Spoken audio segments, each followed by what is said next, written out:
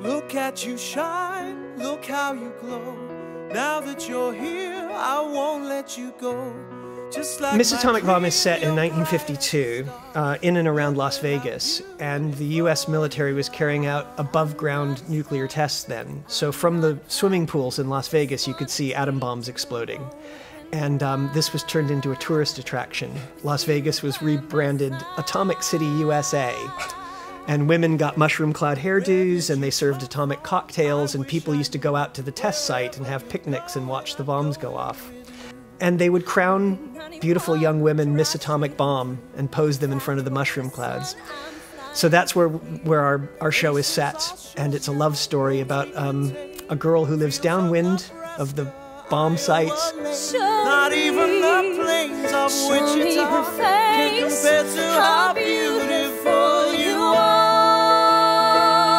How beautiful you are.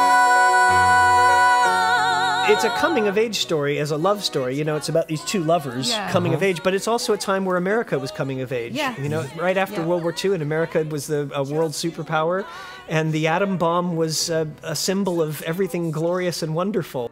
When we test the atom bomb, you'll be glad to learn that the safety of you folks downwind is our paramount concern. The script of Miss Atomic Bomb was sent to me, and I read it and I laughed. I thought it was so, the wit, which is quite rare these days when one is sent scripts, and I wanted to do something different, something that would move musical theatre forward, which I think this piece does. We've also got some of the best West End performers around who have actually said, yes, we're going to do this show.